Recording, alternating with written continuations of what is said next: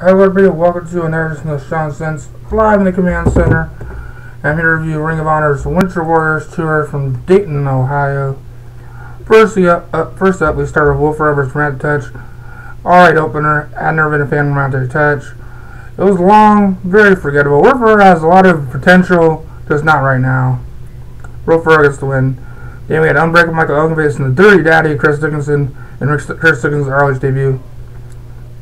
Really good back and forth, hard-hitting matchup. Dickinson looked awesome. He pulled out all of the stops in his Ring of Honor debut, but it wasn't enough to stop Elgin. Elgin gets to win a pretty good match, definitely a 3-star match for me.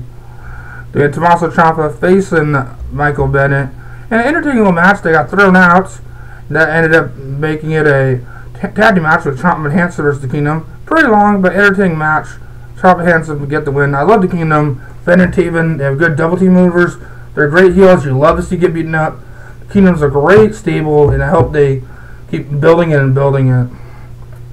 Then we had Jay Lethal and J Diesel versus Cheeseburger and Samson Rocker. This was a big dud. It was just like, this is a way to kill time on here. Jay Lethal and J Diesel get the win. Then with the Decade, Jimmy Jacobs and BJ Whitmer versus Aeroform, Lyndon and Kendrick. Basically an AIW match in Ring of Honor. It's just interesting. The best part of the match was Jimmy Jacobs in full gear, just taking off every part of his clothes and taking out to his pants, which is just like shirts, was it jacket, sports coats, nipple rings, like ring. It was just so funny.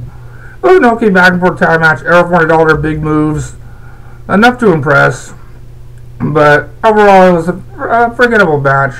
Jacobs going to get the win, but Aeroform looked good. Hopefully they get brought back. Then we had my match tonight. We had Alberto Patrón versus Roderick in a fight. This was a war. Roderick busted his nose. This was an awesome back and forth man's man match, and they just beat the shit out of each other. Those the maneuvers they did are just, if you're a big fan of Roderick, this was a great match. Just the near falls, the story they told is just amazing. Definitely, I go at 4-star match, definitely. Patrón gets the win. This is an amazing match. They made the Briscoes versus ACH and Matt Sydal. Kind of disappointing match. Just wasn't feeling it. Briscoes get the win in the okay main events.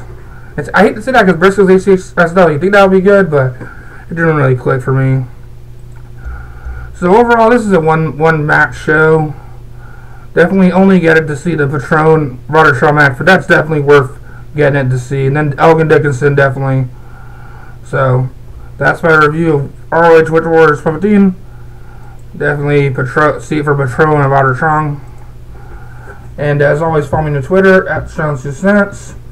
Make sure to like and subscribe to these videos. Buy a t-shirt, Wrestling.com/TheSeanCents. And have a great day, and peace.